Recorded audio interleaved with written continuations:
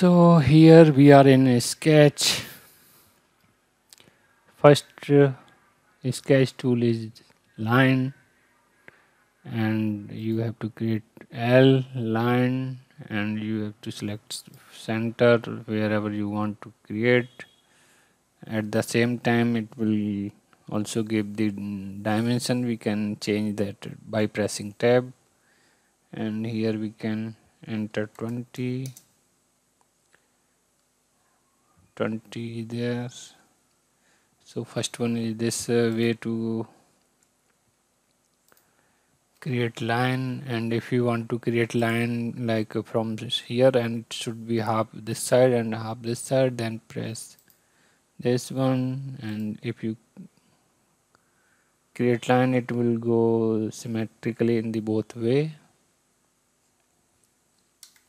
30. So this is the two way to create line using points. Now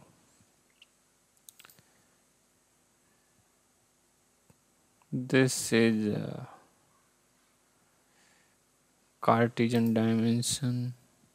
If you click here, then it will ask you x and y a dimension that you can enter 20 here, then press tab, then go to other way 15.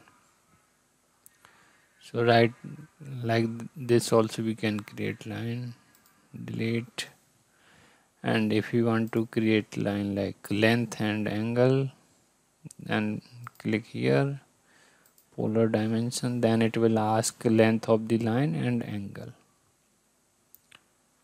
So here we can enter 20,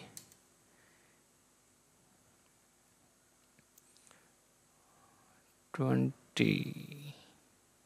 if you want to create one more line, then 20 tab, it will ask angle, then 90. So like that we can create line.